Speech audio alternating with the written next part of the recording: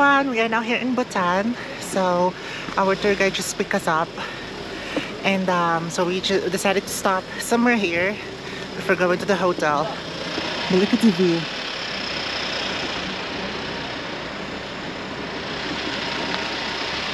Wait, Lovey.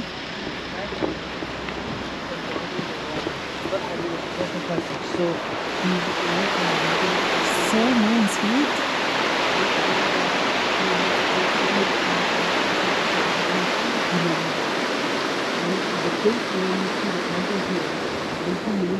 Okay, so we're heading now to the hotel. And all the buildings is very identical. It has the similar structure. Can foreigners own property here? Yeah. Can foreigners own property? Of course, but then you need to have a partner from Bhutan.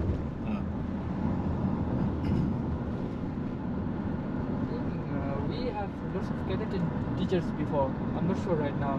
When we were young, we used to have lots of teachers from Canada. Here's a long shot question for you. Do you know? Hey everyone, so we are now here in the hotel in Bhutan. So I'm going to give you a tour. Lovey, what's the name of the hotel? Stop! What's the name of the hotel? The name of the hotel is Hotel Druk. Yeah, Hotel Druk or Hotel Druk, something like that. So this is the bedroom. Oh my gosh. Look at the bedroom, it's so freaking huge. So huge, and yes, they have a heater because it's already 10 degrees Celsius here, so it's cold. In the closet here, now we have the toilet or the bathroom. The toilet is here. I mean, the toilet is there. Then the shower. So nice, and then the bathtub. This is cool. Let's see.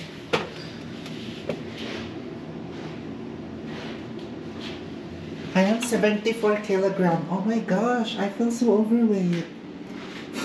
Based on my body mass. Is it body mass? BMI? Mm-hmm. Like it's overweight. Let's see.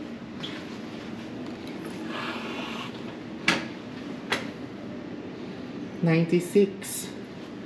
I think it's fine. Now this is the living room. So they have a working space, television, another chair here. My gosh, it's really nice, and it's so huge, right, Lovey? Are you all ready to start the welcome? So they have the welcome cookies or something. And look at that, like if you're taking a bath. So nice. And let's look at the view outside. So yeah, we're in the city center of Bhutan, which is called Thimphu. So this is the capital. Oh, by the way, from Paro International, so it's gonna be Nepal and then to Paro International Airport. That's the only international airport here in Bhutan. So from that, you will drive 1 hour or so to reach to the capital, which is Thimphu. And this is gonna be the main, what do you call it? Like main tourist spot. So there are some monuments or temples here that we're gonna visit today as well. So yeah, it's gonna be an interesting day because, you know, like the country, it really reminds me of Cusco, right, Lovey? It's kind of like Cusco, Peru. Yeah, like the landscape, the views. Oh my gosh, like it's just so nice. And the people are so nice as well, because, you know, like Bhutan is actually considered as one of the most happiest country in the world, and also they are carbon negative, which is, you know, amazing. So we are now walking in the capital city of Bhutan, which is Thimphu. It's our tour guide. I forget her name, his name, unfortunately. Working as a guide or anywhere? Don't go to the office. Like, yeah, just walking around. So that's by law that you're wearing this red? Today we are going to visit the pottery. They won't allow us to. We need to have a formal shoot. National dress. These are like very cheap one, but expensive one. It's then open and it will cost you more than 8,000 US dollars. Expensive. So you wear that every day? Yes. Every day when Cool. we are in work. Well, he's saying when he's working. Oh, just when working. Okay. Like you can see people walking in I know. Western style I clothes. know. The temple, monastery, scholar body.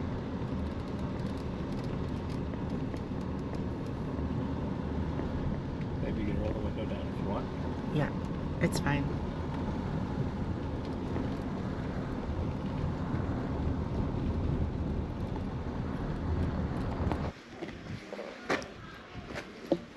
So this is the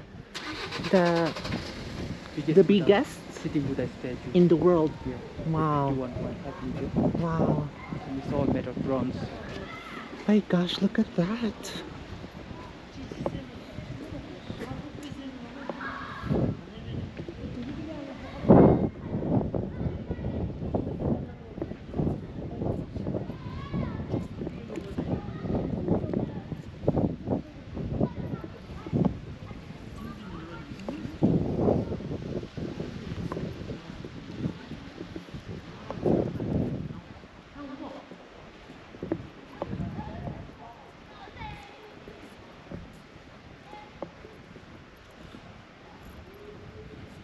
Are those eagle?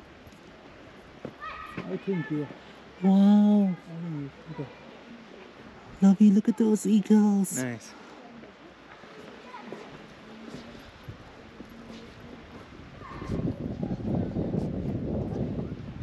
And crane is the national bird, right? Of Bhutan. Oh, raven? Okay. But there's this video I saw that Bhutanese also worship the crane. Yes. Yeah. It's considered as the heavenly bird. Mhm.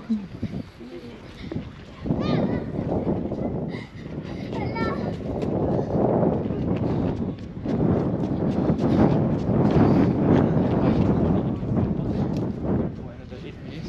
Okay, I want to see the view from here. Yeah. We will go. There's the stairs.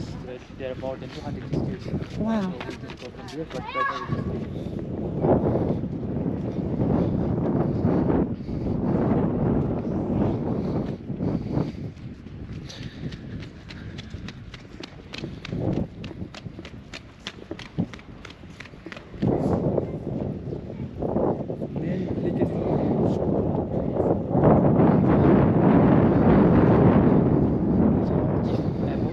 to recite this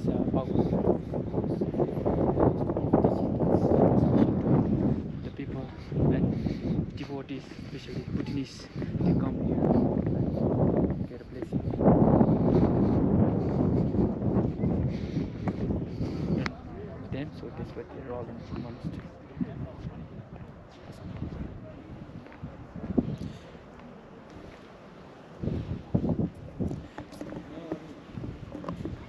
So can you get a picture of us together? What else? Me and the cooties? Yeah, we can. Like the actual statue itself? Yeah, those temples.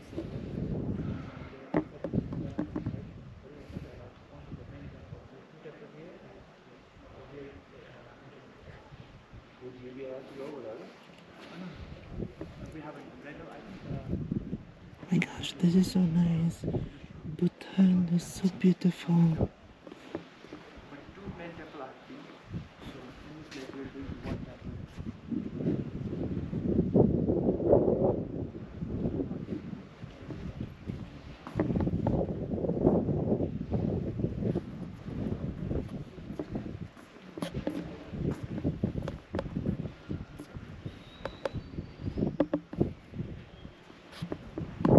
saddles are mostly used in bulls, horse, and then mules to carry loads, not for riding.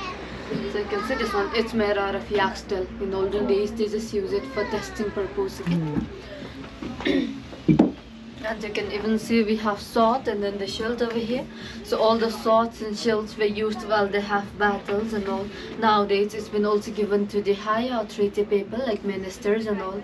So this also represents the higher responsibility of a person. Okay, if you're interested, you may also hold the swords, shields, take picture. If you like to take picture together, I can also help you with that. After that, we'll proceed to next. Okay, thank you. I'll check out that sword. Go.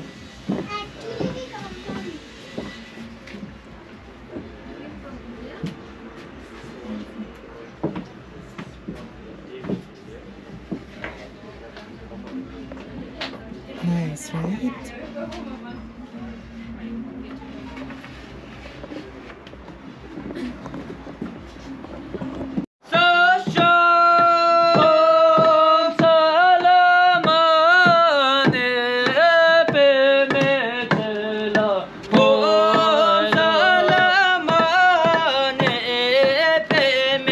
And good luck in our country. Okay, so all of those you can see the blue marks here. So these blue marks we call it as victorious marks, or we can also call it as wrathful form of Buddha. So you can see there are 5 skulls on its forehead. So those 5 skulls represents 5 poisons of human mind, like anger, pride, jealousy, desire, and ignorance. If we human can overcome all those 5 poisons, that's the with the child. And he is also known as divine madman, since he has the craziest methods of subduing demons. Okay, you know, like all the gods, they have their auspicious weapons to subdue demons, but in case of him, like he uses his own phallus as a weapon here. So we also believe that his phallus has many different kind of powers, like thunderbolt, fire, wind, and all. Cool. The power of his phallus has been also compared to the power of a dragon. So you can see over there in the corner, phallus along with the dragon. Over here in the corner.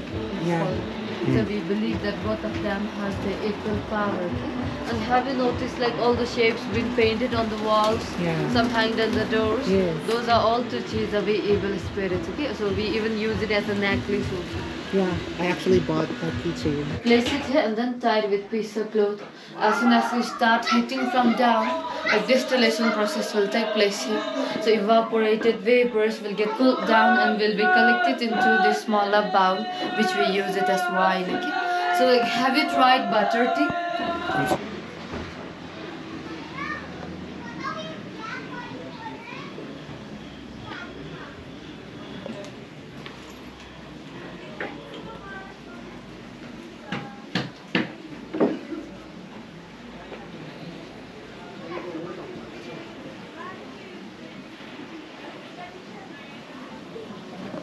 Is it okay?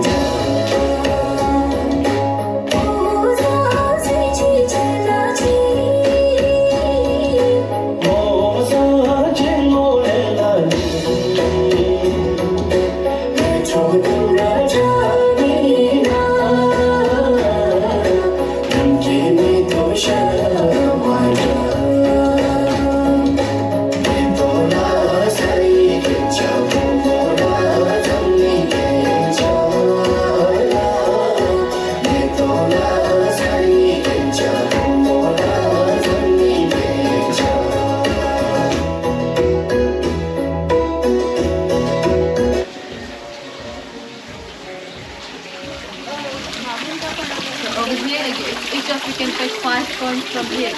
Pick 5 coins, make 5 different wishes, and then try to throw it into the smaller bowl. So if your coin gets into the smaller bowl, then we believe that your wish should be fulfilled. So you can give 5 tries.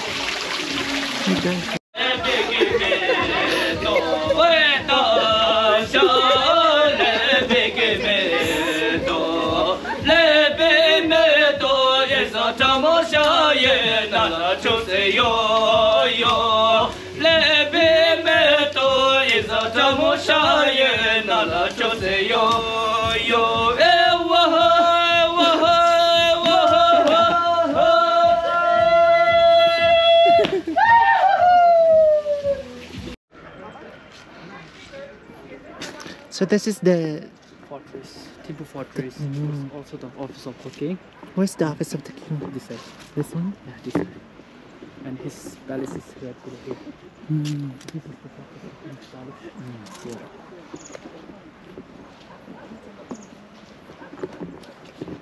And what's this built?